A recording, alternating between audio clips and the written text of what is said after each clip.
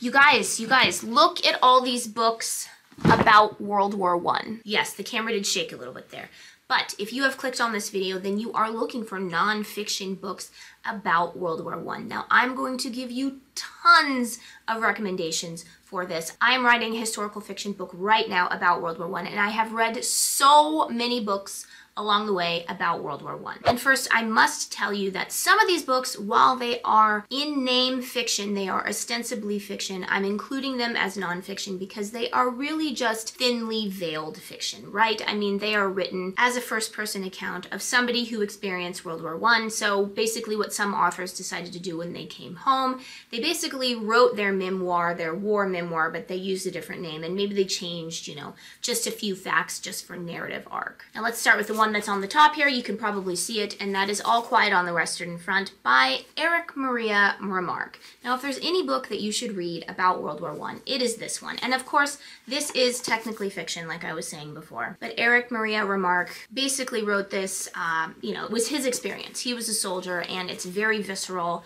You're reading it basically with the understanding that this is kind of what he experienced himself. Even if you're not interested in World War I, this is a book that I highly recommend reading. This is one of my favorite books of all time. I really think that it captures in a way that no other book that I have written. Correction, no other book that I have read. I obviously did not write All Quiet on the Western Front. Just how easily the little guy, the average person, is used as a pawn by certain governments, by people who are in power, by people who are rich to get what they want. How they are duped into doing the dirty work of people who want to keep their vast fortunes or to expand their vast fortunes. Now the next one, The Enormous Room by E.E. Cummings. The famous American poet E.E. Cummings.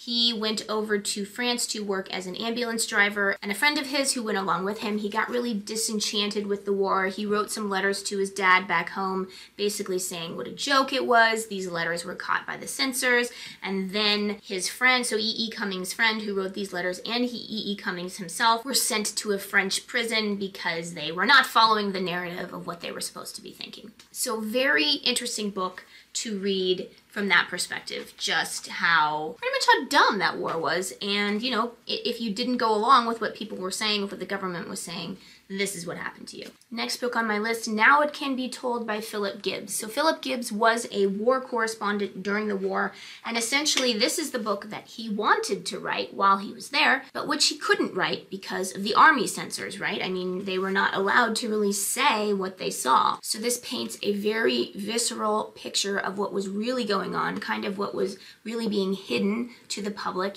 how these men, all these soldiers, whatever side you were on, they were essentially being murdered because they were being sent on these battles that they had essentially no chance of surviving, just, for morale, right? They were ordered to take this particular hill because it was good for army morale. And then in the process, 75% of the people who went to go take this hill, they were killed or they were injured. And this was all just, so that the old men back home could feel like that, they were making progress in the war. Next book, Death of a Hero by Richard Aldington. This one, again, is fiction, but essentially nonfiction. It is Richard Aldington's experience with the war, and I can tell you that he's quite bitter with what happened.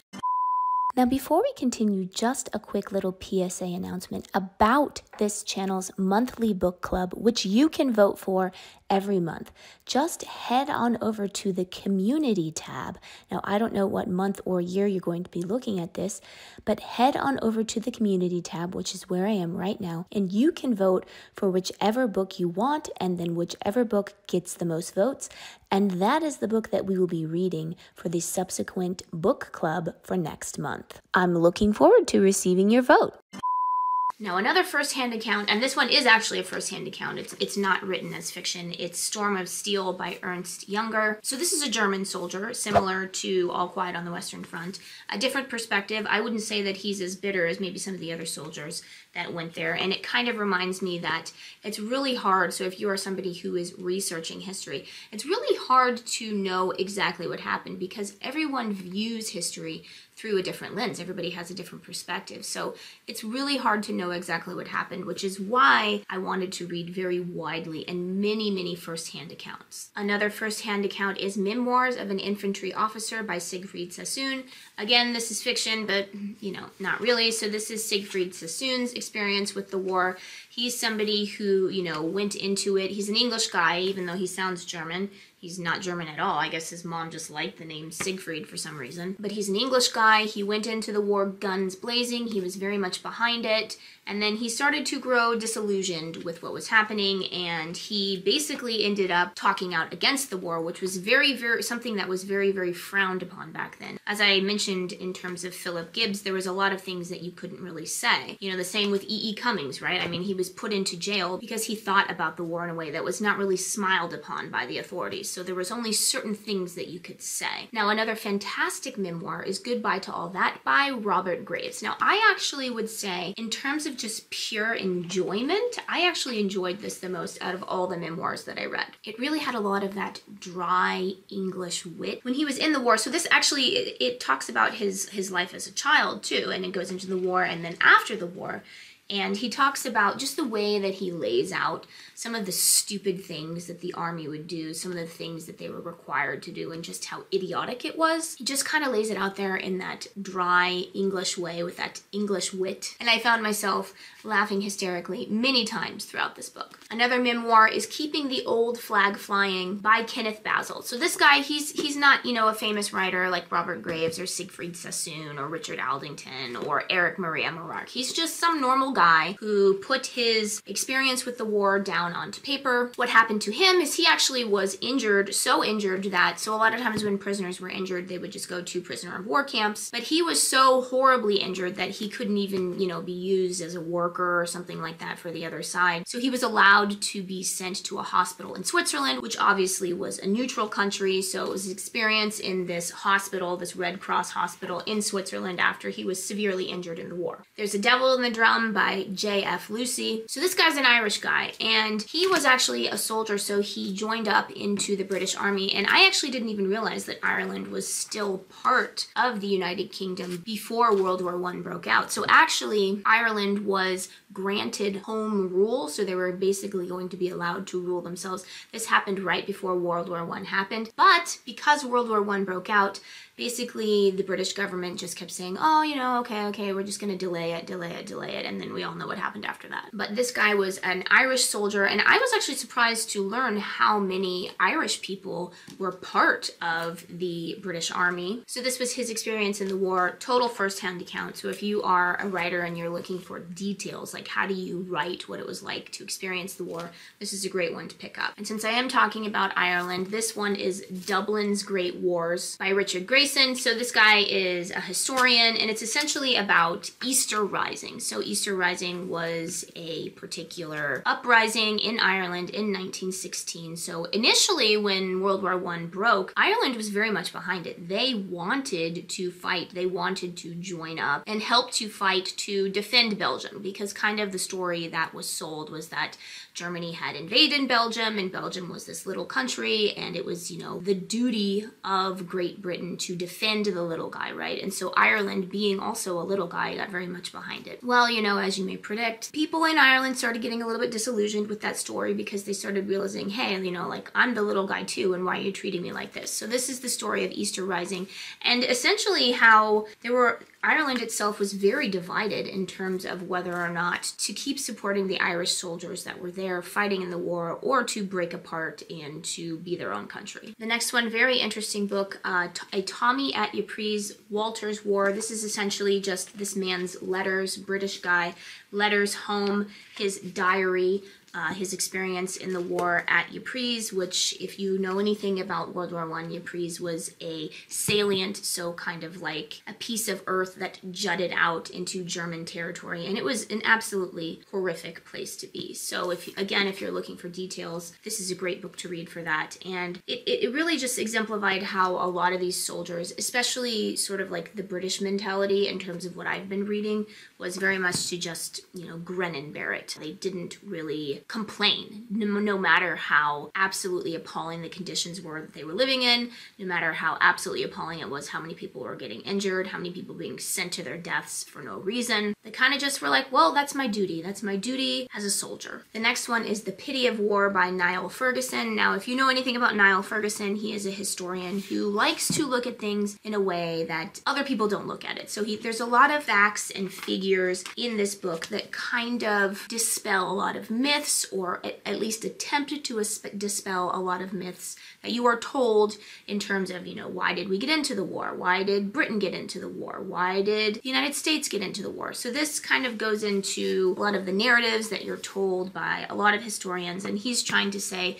no, he's trying to debunk a lot of myths. Very interesting read from that perspective. So another book that I'm recommending is Kangaroo by D.H. Lawrence. Now this is fiction, but especially the chapter 12 called The Nightmare. It's really much just known now that it was essentially what happened to him. D.H. Lawrence was a famous writer at the time. He was very much against the war. He was actually married to a German woman at the time. And so this chapter is about his experience of how he believes that he was harassed by the British authorities because he was married to a German woman, essentially. And yeah, so it was very interesting to read it from that perspective. The heavy, obviously, anti-German sentiment that was felt throughout Great Britain at the time. Because I think people think, oh, of course the British hate the Germans at the time, but that's not true, because I think people kind of conflate World War I with World War II. Like, before World War I, the British really hated the French, and they were friends with the Germans. So it's kind of interesting how it was suddenly turned on a dime, and that if you were associated with Germany in any way, if you had married someone who was German, or if you were half German yourself,